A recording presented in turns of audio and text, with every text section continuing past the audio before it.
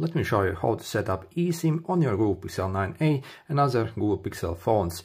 And for this process you'll need your eSIM in a QR code format, or also you can use activation code. And also we need access to internet, so maybe connect to a Wi-Fi network, or also you can insert a physical SIM card which has access to mobile data. So we need internet access for this. So let's go in the settings and click network and internet over here, click SIMs, and then wait for a few moments. Okay, and click this. Next, set up eSIM. Again, wait a few moments.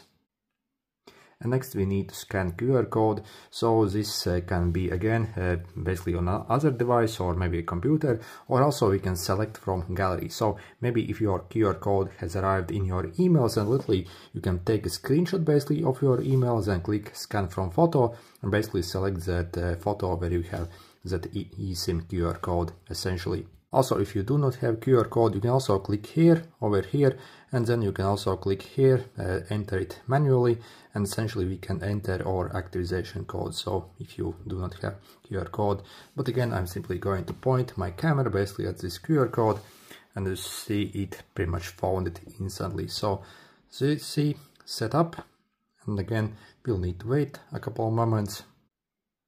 Okay, eSIM has been added. Then let's go in the settings and we can turn on our eSIM over here.